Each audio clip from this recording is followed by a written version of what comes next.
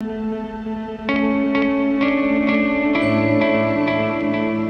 topic is knowing God or believing there is no God. And you're in one of those two camps, so am I. And it isn't just enough to know about God, we have to know Him, particularly right now. You know, in more safe, sedate, tranquil times, perhaps having a theoretical faith was adequate if you have made a profession of faith and you could ride out your strength and your resources and your contact lists. The world's too turbulent. Things are changing too quickly. The future is too uncertain apart from the security of our Lord. We've got to know God and know how to stand close to Him with what's headed our way. Grab your Bible, open your heart, make a little extra investment of time this week. Together, God's got something for us. The title for the talk this morning is Know God, K-N-O-W, or Know God, N-O. You'll have to be in one camp or the other.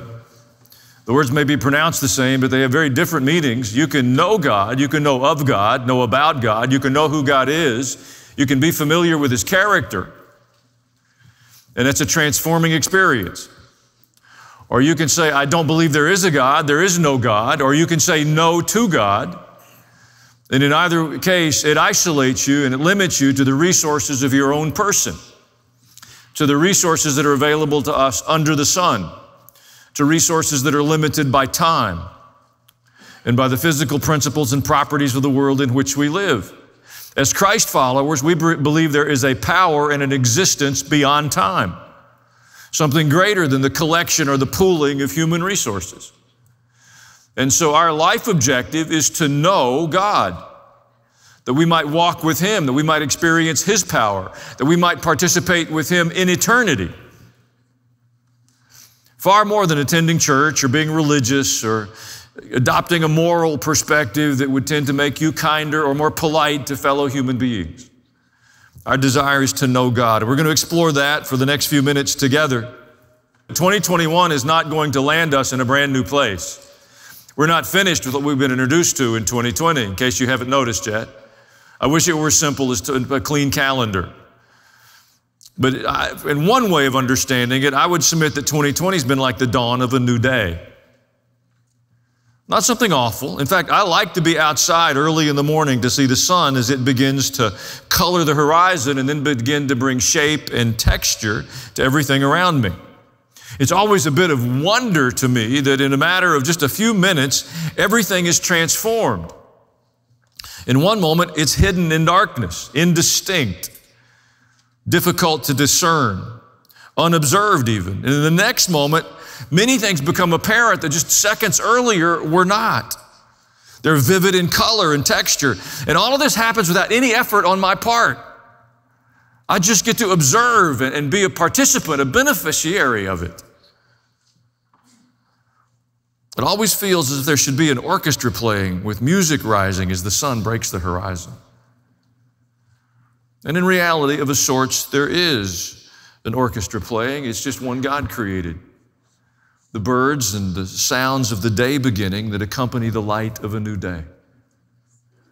Well, I'm going to ask you to use your imagination and your faith and to begin to believe with me that 2020 is the beginning of a new day.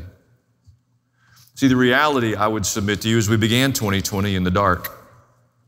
We were immersed in our own thoughts and our purposes. The economy was booming. An unprecedented number of us were prospering. It seemed there was momentum in all kinds of ways in the right directions. Churches were bustling with activity. Schools were filled with students and teachers. Restaurants and stores were busy with patrons. The menus were robust. The shelves were filled with goods.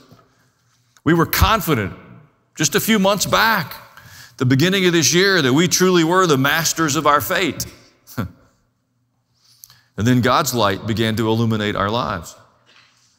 In the brightness of His truth, our circumstances were less comforting. In fact, if I used biblical metaphors, those of us in the church, Christ followers, the people of God, we were in fact pitiful, poor, blind, naked, and in need of all things. It's been an uncomfortable year. It's been an awkward year. And it's been an amazing year. Our problem isn't the coronavirus or the fear of sickness or the loneliness of isolation or the injustice of our society or the corruption of our politics, or the deceptive media, or the brazenness of the immoral, or the lack of truth, or even an overburdened healthcare system. Our greatest problem is within us. It's not beyond us, it's within us. We've been content to know about God, just to know about Him. Our awkward reality is prior to 2020, we really had little time or expended little effort to know Him. We had drifted far away from Him. And here's the uncomfortable part. We hadn't even noticed. We had many indicators that our momentum was in the right direction. Now, this isn't a unique event. And so I don't bring it to you as if we're some uniquely fallen people. It has happened before. And the Bible is very clear there's a remedy. It's why I come to the end of 2020 and look at a new year with tremendous hope. I don't have a sense of defeat or despair.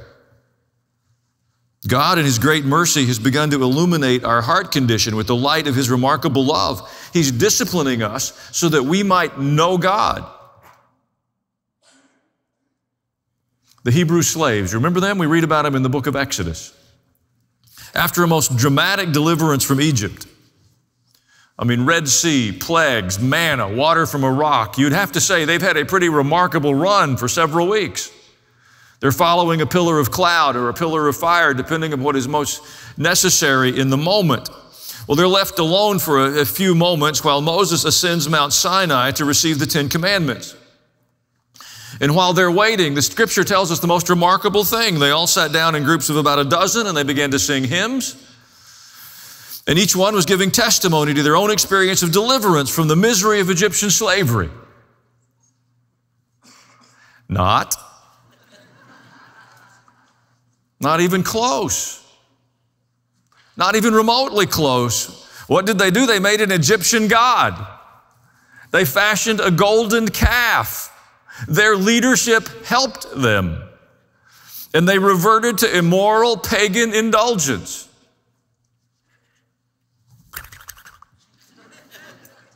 But it's not unique to them. Josiah was a king of Judah, a righteous king. He came to the throne when he was a very young man. So before he was even completely mature physically, before he had many years of great experience, he recognized that the temple had fallen into disrepair. Imagine that, God's temple. They didn't have churches on every corner. They had a temple in the center of Jerusalem, a national place of worship, the center of the religious festivals multiple times a year. And the temple had fallen into disrepair. It was of so little importance to them, they didn't even maintain it. Now, we can't be too shocked at that. We understand how it happens. We're not removed from this by any stretch of the imagination. Maintenance requires money, and maintenance requires effort, and there's other things to spend money on. So the temple had fallen into disrepair.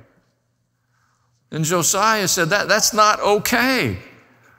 How is it that a teenager in the midst of the people of God says the temple in disrepair is not okay?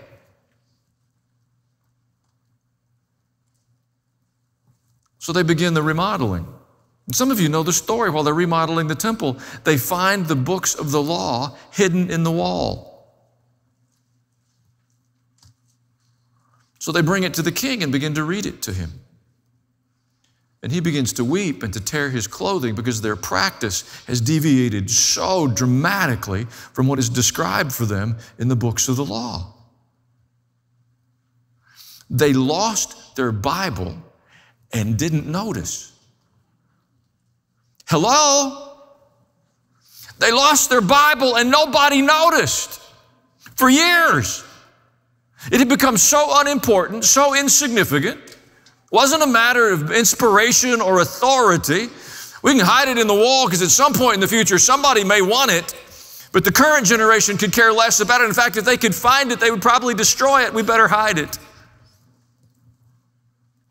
Well, before we point a finger, we spent decades in some of the finest theological schools in our nation teaching those people who were going to be released to lead churches that the Bible was not the authoritative Word of God. You shouldn't trust it. Many of us read it with more skepticism than we do a hunger for truth. We imagine that the reading of it is more an intrusion, a burden, a responsibility. Like exercise, it's painful and uncomfortable, but they tell me it's good for me. So I guess I will go exercise with some joy. Let's go to church. They lost their Bible. But it's not just an Old Testament thing. The prodigal son, you remember the story? Jesus told it. The young man, he wasn't driven from his father's estate. He demanded his independence. He wanted to share a share of the resources, his part. And I want it now, he said. He has a strategic plan of his own. He was uncomfortable with the limits of discipline or responsibility. They were far too limiting. He didn't want to be accountable. He wanted to be on his own, far away from the limits of his father's house. Until he found himself starving and humiliated, alone and in need of all things. And then he decided to return to his father's house. The circumstance we find ourselves in at the conclusion of 2020 is not new. But please, let us not imagine it's someone else's fault. That's not a helpful position to hold.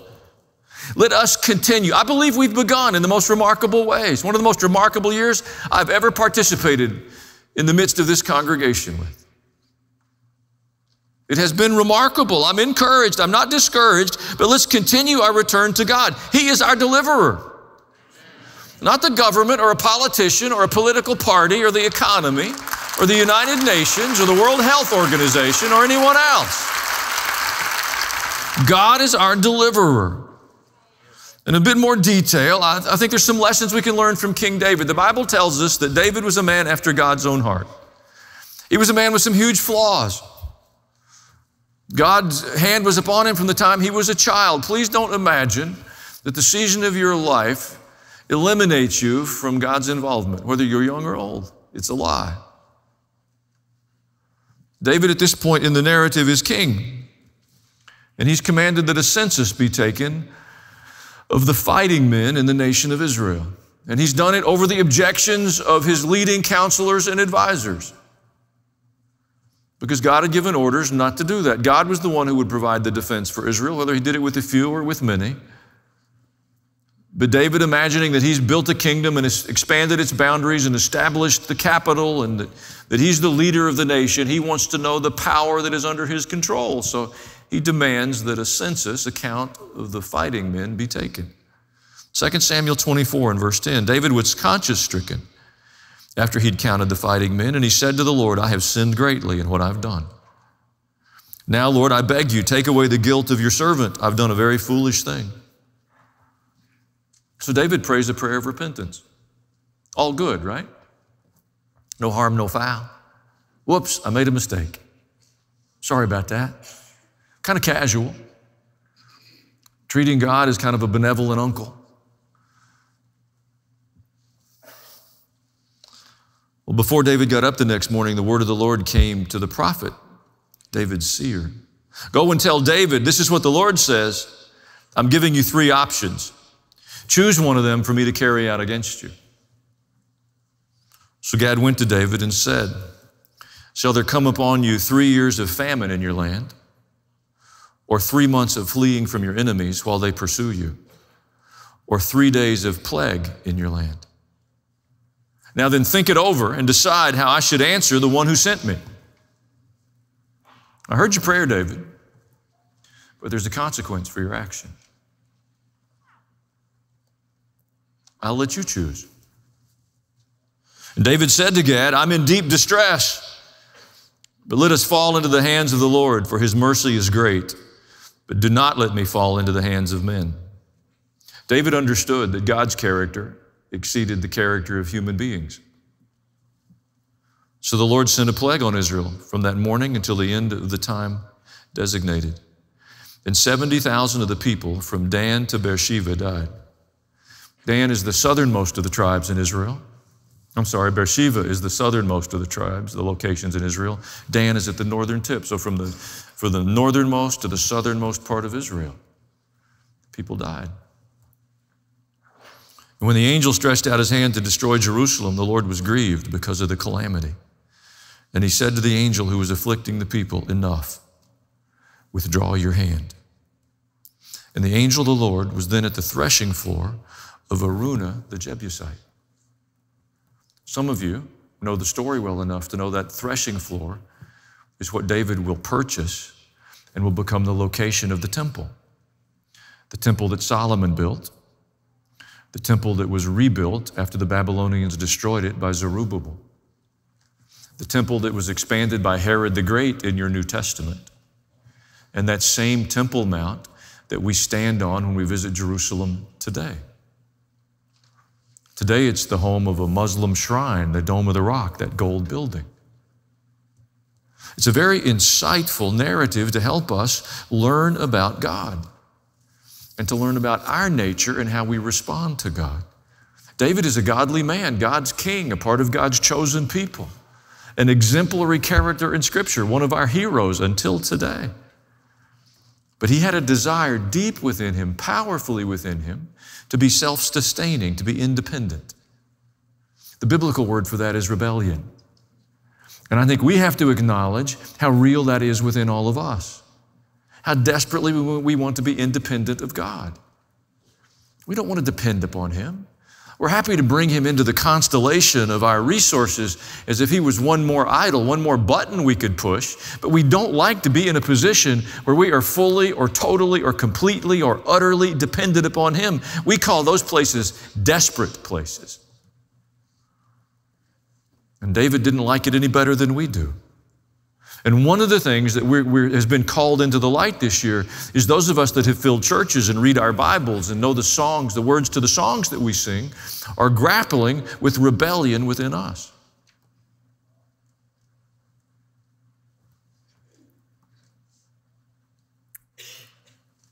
God was too involved with David, too committed to David, loved David too much to tolerate it. Because left unchecked, left unbridled, left to continue to grow and to fuel itself and to replicate like some viral destructive force within his person, it would have destroyed David. So God intervened because that rebellion in David had implications for the whole nation. If the church fails to be the church, it has implications for our community.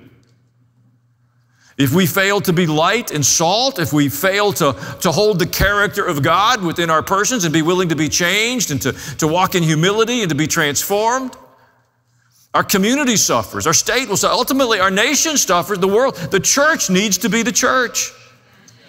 It's not about architecture or buildings or which translation we read. God forgive us. It has to do with holding the Word of God in high esteem and imagining it to be authoritative, our rule of faith and practice. God knows David will respond to his discipline. He's not wasting his effort. I'll give you a choice, he said. David knows God's character to be far superior to human nature. He would prefer discipline from God than from men. May I make a suggestion at this point? Do not be offended by God's character, that He disciplines, that He judges. Learn from it. To be offended by the character of God is as short-sighted as being offended that water is wet or fire is hot. Once you've had a little bit of experience, you can benefit from the experience and adjust your behavior to benefit from both water and fire. I want to learn to benefit from the character of God. Big picture, here's the lesson. There is a God, and it's not you or me. And we can decide whether we will submit to Him or we will live our lives in rebellion to Him. Now, I would submit to you, it's better to submit, but it's not easy. Now, I'm talking about something beyond the recitation of the sinner's prayer. I'm talking about a life beyond just the casual attendance of church if you don't have a better option, or even the faithful, determined attendance of church so you can check the box, because if I give Him an hour and a half a week, surely He'll leave me alone. I want to know God. In the most difficult places of my life, the most difficult seasons of my life, when I was the most broken, when my emotions were the least stable, where I had the least hope, the darkest days of my life. And they come to all of us. Nobody is immune from these, folks. You don't have to go looking for them. They will find you in due time. It's not negative. That's the reality of our journey under the sun. Jesus had such anguish, such great anguish, that he sweat great drops of blood.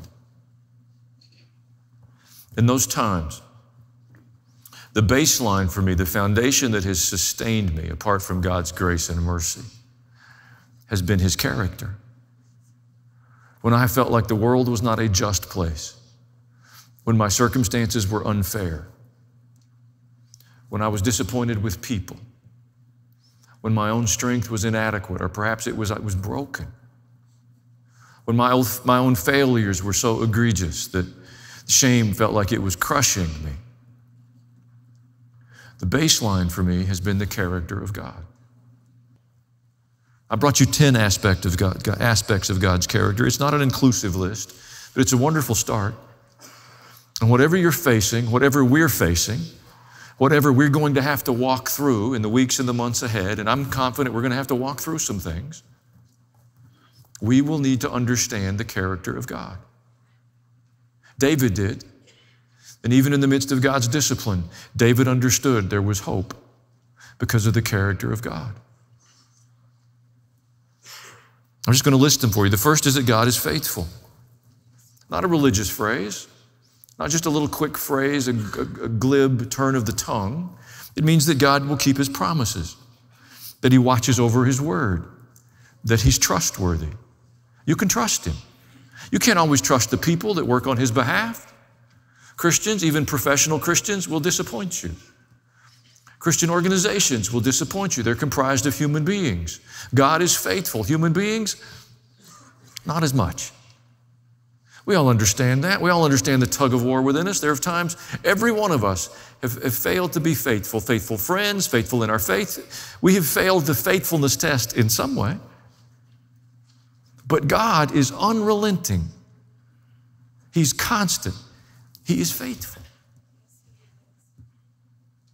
There have been times when I didn't have the emotional strength to stand, and with tears running down my cheeks, I could say, God, I know you're faithful. And you can know that today. Say, I don't like my circumstance. I got it. There's some things I don't like about mine, but God is faithful. It's equally true that God is just. He's equipped to determine true justice. God's justice will never be perverted by bribes, by the power of influence of other forces. In fact, God clearly tells us in the scripture, he has a bias towards the weak and the unprotected. He's not impressed with our strength, with our IQ. There is nothing within us. He created us out of the dust. There's nothing we possess that could pervert the justice of God. He's just. He's not intimidated by the accumulation of great power, because there's no power that can be accumulated under the sun that is even a remote threat to him. There's no resource accumulation that causes God to flinch, because everything is his. And if anyone or any organization has access or seemingly control over it, it's but for a brief time when God has allowed stewardship. He can take it away. God is just. There is no justice apart from him. It's why the notion of a separated church and state is insanity. We don't want a state controlled by the church. It's destructive. But we desperately need a state informed by the values of the church.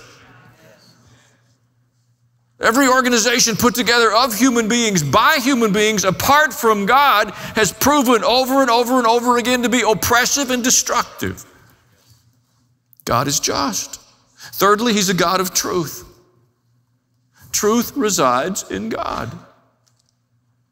Today, the debate's about objective truth, personal truth. You can't know my truth. We reject the idea, for the most part, of objective truth, that there's a truth that is unchanging, regardless of circumstance or age or any of the other transient factors that define us as human beings. And God boldly declares to us that He is truth, the arbiter of truth. Forget that debate for a moment. You can make a fundamental decision within yourself to be a person of the truth, that you will tell the truth, that you'll value the truth. Not just the convenient truth or the comfortable truth or the easy truth. God is a God of truth. In fact, His counsel to us is buy the truth and don't sell it. That whatever you possess, whatever resources you have that you could exchange or barter in order to accumulate more truth, you want the truth, and when you get it, there's nothing more valuable. Don't ever sell it. He's a God of truth. Number 4, He's a God of love. Now this one gets a lot of airplay. And it's true, God is love. The Bible tells us that. In fact, the primary theme of the Bible is that God loves the descendants of Adam. There's no explanation for it. In fact, it's inexplicable when you watch our behavior because we've rebelled against Him every time we've had a half a chance. We'll rebel at the drop of a hat, and we carry several hats. And yet, in spite of our rebellious nature, in John 3, it says, God so loved the world that He sent His Son, that whoever believed in Him might have eternal life. He didn't send His Son to condemn the world. God loves us. Isn't that amazing? But it's a perversion of truth to only let that single aspect of God's character to dominate your view of Him. It's an incomplete picture. It's unhelpful. It's like saying that the water is refreshing. That's absolutely true. But if that's all you know about water, you wouldn't have the wisdom to protect small children from large amounts of water. It could be very destructive to them. God is love. Number 5, He's a God of discipline. A God of discipline. In Hebrews 12, it says the Lord disciplines those He loves, and He punishes everyone He accepts as a son. If you're going to walk with the Lord, He will discipline you. I have never liked discipline. It's a safe place to confess. It's a podium. And then we wrap it in all kinds of words. I remember my parents, there'd be these places, these junctures you'd come to in life, and they'd, you need to grow up a little bit. No, I'm good right where I am. I never volunteered to grow up. I was never anxious to do that. I was really good. We think a job would be good for you. It'll help you mature. No, I'm good right here.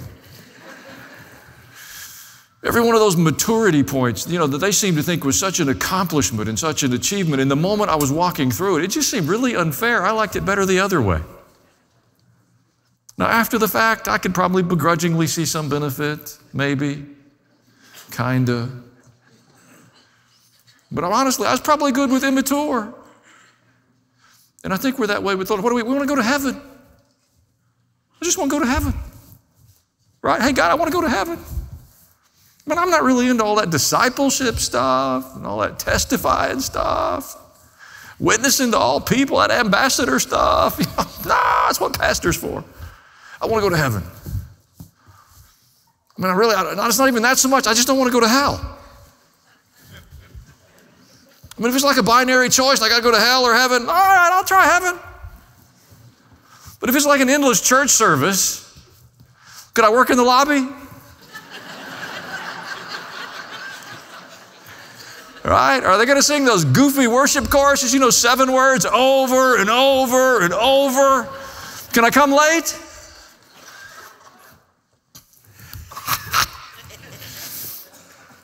God disciplines us. You ever been around a child that's not disciplined?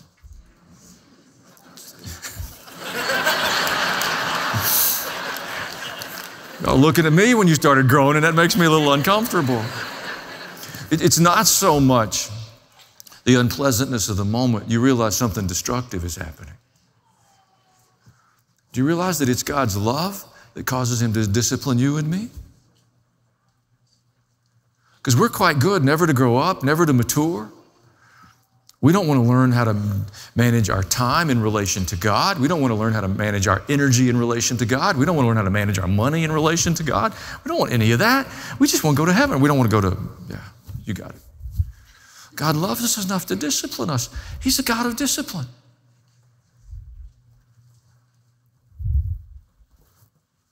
He's also a God of mercy. In Micah 7 and verse 18, we just read it in the last few days.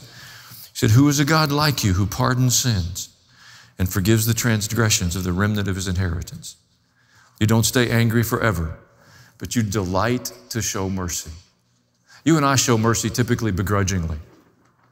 Well, God delights to show mercy. He delights to show mercy. Now, his mercy is not infinite. It's not without end.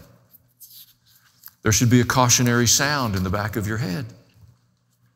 You can persist in your rebellion beyond the limits of God's mercy. The Bible's clear about that. Isaiah 55:7 says, let the wicked forsake his way and the evil man his thoughts.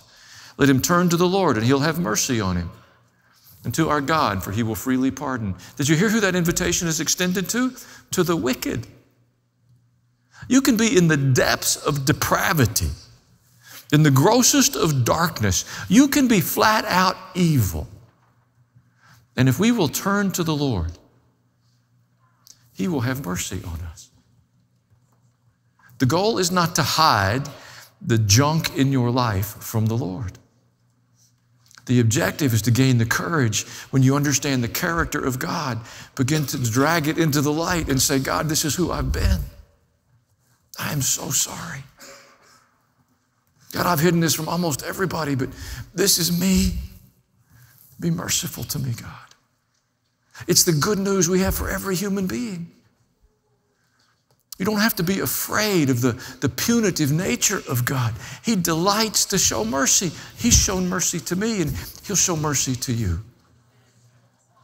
Does it mean our only message is mercy? No, because if we don't talk about his discipline, we give a perverted perspective of God. Number 7, God is all-powerful. We have a fancy word for that, omnipotent, but it really just means he's all-powerful. There's not anything he can't do. He can make the earth and everything that's in it. He can hang the stars in space. He can raise the dead to life or dance on the waves. He can feed a multitude with a happy meal. He can come out of a sealed tomb. He is all-powerful. He can rout an army of tens of thousands with a few hundred. He can change our hearts and minds. He can expose what's hidden in the darkness. He's all-powerful. You need to know this about God. Because we will yield, we will compromise, we will forfeit our integrity before the power of human beings, before elected officials or august bodies that have been orchestrated because we want their favor or their blessing, and we will relinquish the truth and step into the shadows because we don't really believe that the one we worship is all-powerful. Think of Peter and John before the Sanhedrin. The Sanhedrin had orchestrated Jesus' execution. They were powerful. No question about it. If they decided you were going to die, there was very little that could be done to reverse their opinion. And they said to Peter and John, don't ever mention the name in this city again. If we hear Jesus on your lips. Remember what they said? You do what you need to do, but we cannot stop. They'd put them in prison. When they'd get out again, they'd go back to it. They would beat them. And when they let them out, they'd go back to it. They would kill their leaders. And they'd keep telling the story. They understood he was all-powerful. We struggle with that more. I know we struggle because I hear the discussions. Well, do you believe in praying for the sick? Do you go to doctors or pray for the sick? Yes. Well, do you pray about little things? Yes. Because if I haven't prayed about little things, I'm not going to have any muscles to pick up the bigger things. He's all powerful. Well, I prayed and nothing happened. Do you give your child everything he asks for? I hope not. Sometimes they ask amiss. And sometimes so do we. But I wanted it. Duh. God is all powerful. And you need to add to that, number 8, God knows. He's all knowing. He knows more than we do. We say it, but we don't believe it. We're always explaining to him. Listen to the way you pray. God, you know Aunt Susie. She doesn't have a lot. She's alone. She's kind of stubborn. She's not a great cook. God knows. Now, if it helps you to get it all lined up in your head, you can keep praying that way. But it's not like you got to read God in on the story. We don't really treat him like he knows.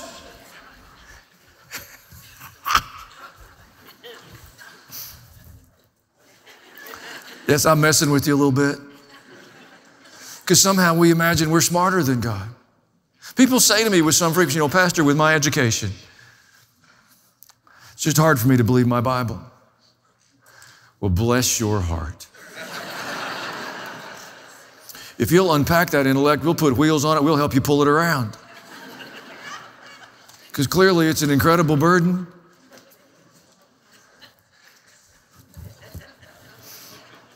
We all do it. We all do it. God, you don't understand how my circumstance, so if you'll just give me your attention for a moment, I'm going to tell you how it really is. See, I have found a place of comfort. I told you the truth. This is my list when I'm the most broken. And I'll say, God, I know you understand.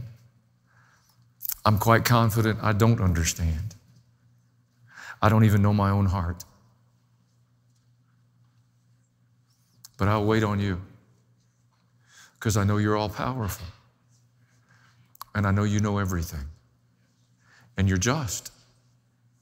And you're faithful. And you're a God who disciplines, and I know you're a God of love. And I want to be as close to you as I know how to be. One of the lessons my dad taught me when I was a little fellow, I used to help him take care of horses, and they scared me a lot. My assignment was to hold the horse. Now that doesn't sound bad, because if you see a horse in a stall and you go hold its halter and you feed it a carrot or you give it a cube of sugar from the palm of your hand, no harm, no foul. They're kind of happy to see you. But if you're holding the horse when the veterinarian is there,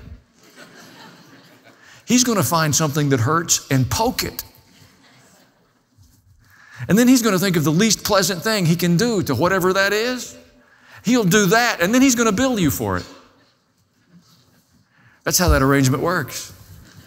And so I'm holding the horse while he's very displeased with whatever's being done to him, scared the love of Jesus out of me. But my dad taught me a lesson. If you've got hold of that horse's halter, the safest place you can be is right next to that horse's shoulder.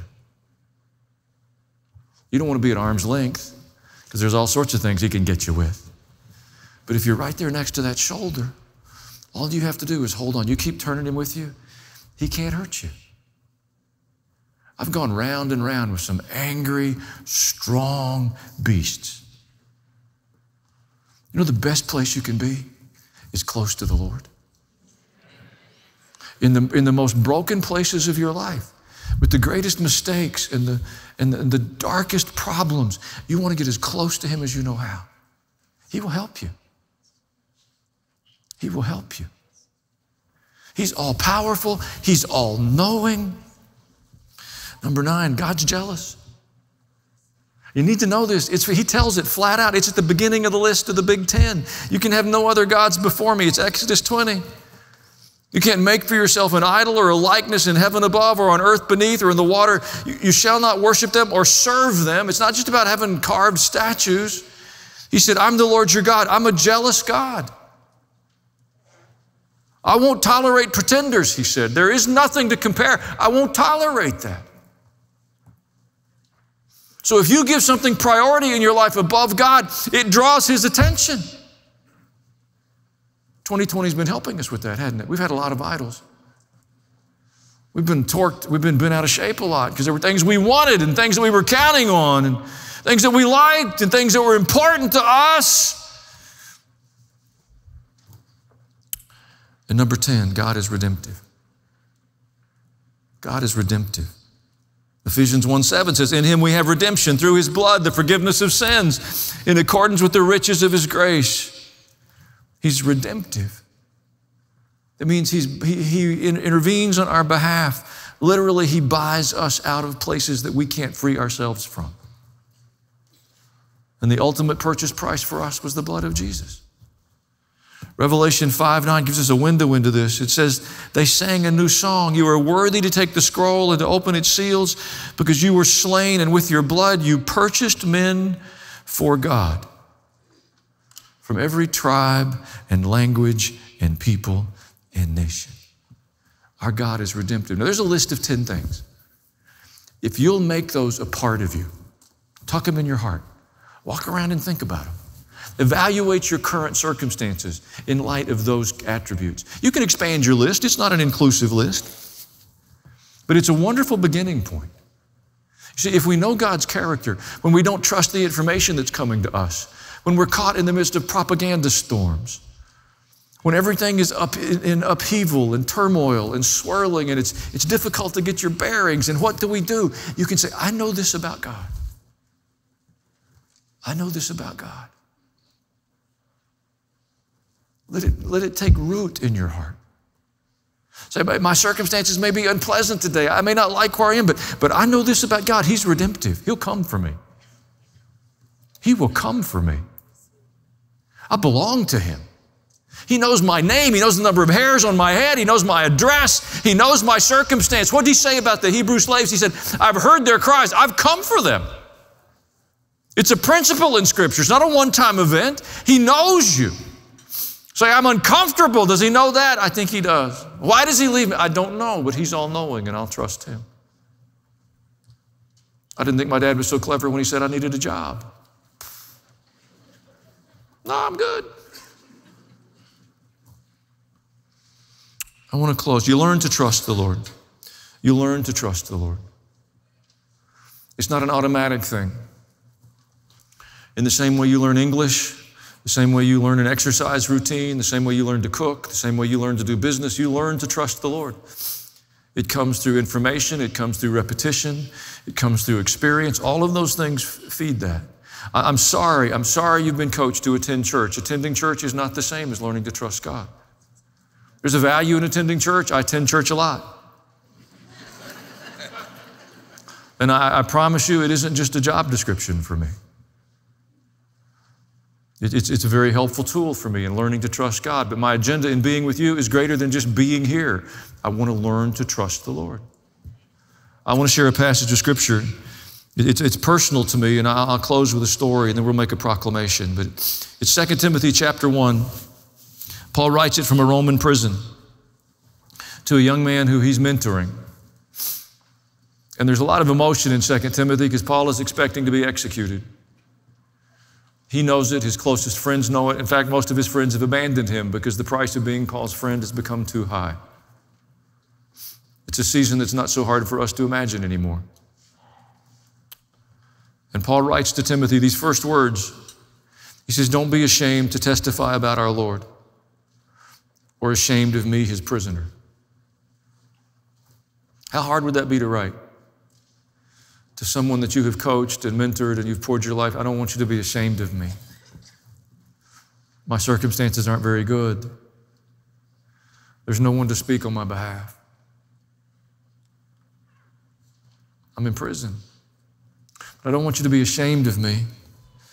Join with me in suffering for the gospel by the power of God. And of this gospel, I was appointed a herald and an apostle and a teacher. That's why I'm suffering as I am. Timothy, I'm not here because I'm a thief or a murderer. I'm here because I've been an advocate for Jesus of Nazareth. Yet I am not ashamed. I don't want you to be ashamed, but Timothy, I'm not ashamed because I know whom I have believed, and I'm convinced that He's able to guard what I've entrusted to Him for that day. I know in whom I have believed and what I have entrusted to Him. I don't understand everything about 2020. I have more questions than I have answers. It's not a year that has really garnered a great deal of trust in institutions and people and organizations. It's been a year of awakening. The lights are coming up, and I'm very grateful for that. I'd much rather have the light up than to stay in the darkness of my own perspective. So I'm not throwing rocks at anybody, but that passage from 2 Timothy is personal to me. When I graduated from college, I went to the Philippines for the summer. I knew God had invited me to serve Him, but I was a reluctant recruit. I didn't like public speaking. I didn't like Christians all that much, and I really didn't like large groups of Christians. My spiritual formation had not taken place inside the organized church, and I just could not imagine a role for myself in that world, and I was struggling. I was having a hard time sorting it out with God.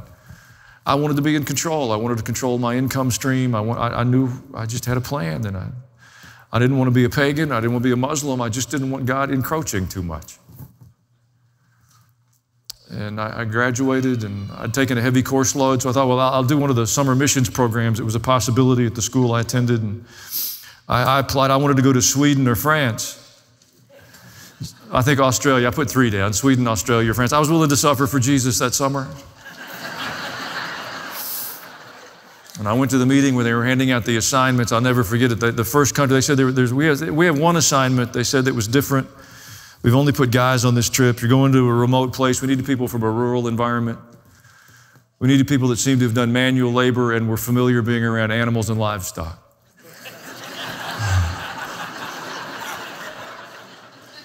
I remember sitting there thinking, God, that's not even funny. I knew I was on the list. They said, you're going to the Philippines, to the remote part of the Philippines and the inner part of the islands. We don't know how safe it is. It's going to be hard work, so we're just sending a group of guys. And my name wasn't first, but the third one, my name showed up. And so with about as much enthusiasm as you can expect, if I'd had a hangnail, I'd have stayed home. I mean, if I had had these sniffles, a cough, if my hair hadn't parted in the right way the morning I was supposed to leave. But everything seemed to be okay, so off I went. And I spent the summer there. It had changed my life. It did it begrudgingly. I had no imagination of doing ministry. I told you the truth. I didn't like being in front of groups of people, but I got up every morning, and we were in the middle part of the Philippines on a little island, and I'd get up and go play basketball with the university basketball team and made friends with those guys. And by the time we'd left that summer, the Spirit of God moved, and there was a group of college students there that accepted the Lord and were filled with the Spirit, and some of them are serving the Lord until today, not because of any expertise I had. It was in spite of me. There was a group of us there. But we took one, I forget, it was a week or 10 days, and they said, we were in a little city on a college campus. They said, we're going to take you into the most remote part of the island. I didn't really know what that meant. They took us on a bus, and this was a few years ago. There were boxes of chickens on the seat next to me and goats tied on the roof and everything you could imagine. And we got to the end of the road, and they said, this is where you get off. And there was nothing there. And then we hiked into the mountains a ways, and for several days we stayed in this little village. There was no electricity and no running water. We were in a bamboo hut. And it was on stilts above the ground, the nipa hut, and the livestock of the owners was beneath us. And we just did whatever we could do. We did puppet shows for kids and had some big fails in that place. They said there was a young boy that was tormented by demons in a village that was a few miles away, and they wouldn't know if we'd pray for him, and what could you say? So we said, yeah, we'll pray for him, and we hiked one afternoon, and by the time we got there, it was just turning dark. And he was in a bamboo hut with only a candle to illuminate it, and his parents didn't want us to be there because the witch doctor had been there and told them we shouldn't be there. And so the parents were screaming in Tagalog, and they didn't want us in the nipa hut, and the group I was with turned to me and said, why don't you go in and pray? And I was scared out of my mind. I was so out of my element. Well, I had a college degree and 20 years of church attendance, but I had no clue.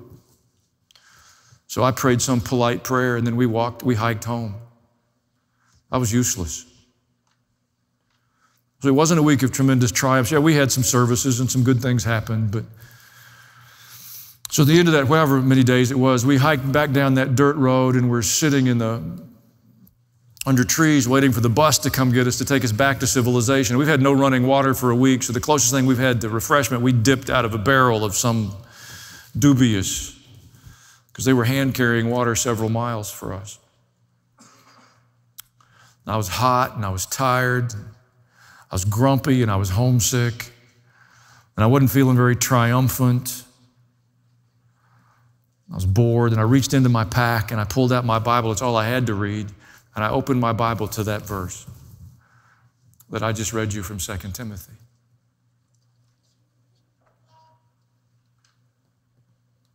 Where Paul said, I know who I have entrusted my life to. And I was so convicted that tears began to run down my face because I wasn't trusting the Lord with my life. I was busting my backside to put myself in control of my life. And I knew I was so guilty. Well, I was on a mission trip and I was hot and dirty for Jesus, but I was just checking the boxes. And I said, God, I'm sorry. I mean, I just did it quietly because I was sitting there with other people that were just as nasty as I was. But if you'll help me, I want to learn to walk with you. I want to encourage you not to be disappointed or angry or frustrated. Trust the Lord. Tell him the truth.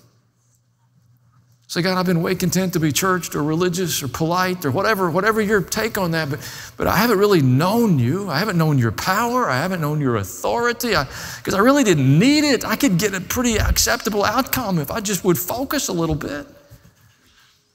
God, I'd like to know you. He'll help you. He may discipline you a little bit. It's good for you. Discipline is always good for the other person. I feel healthier just seeing an athlete. Makes me want to eat some ice cream to celebrate their hard work. Same way you like to be around somebody that you know knows the Lord. I enjoy being with them.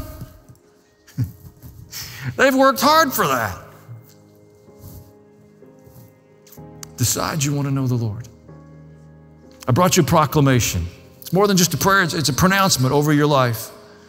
I built it out of Revelation chapter 3. It's not just my opinion, but it's a declaration of how we want to close 2020 and how we want to step into 2021. Would you like to make it with me? Why don't you stand? Whichever sanctuary you're in. If you're watching online, you can do it with me. If you're outdoors, you use your outdoor voice. It's a better day to be outside than it was Christmas Eve. Brr. I thought out by Christmas morning. Here we go. Let's say it together.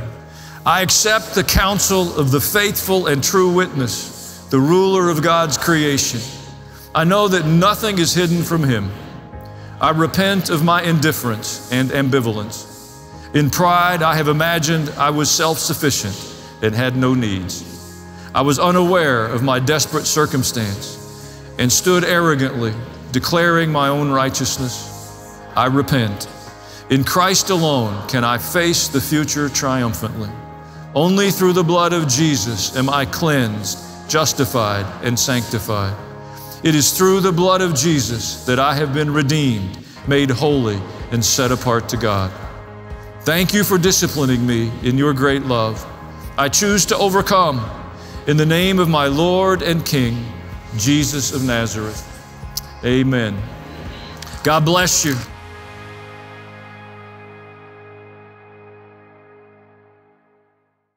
Hey, this is Pastor Allen. Thank you for watching this video. If you enjoyed it, like it, and most importantly, share it with your friends. If you want to be notified when there's new content, when we post new material, if you'll just subscribe to my channel and hit the bell, you'll get the notification. Most of all, I pray God blesses you as you continue on your spiritual journey and open your heart to the Lord. God bless.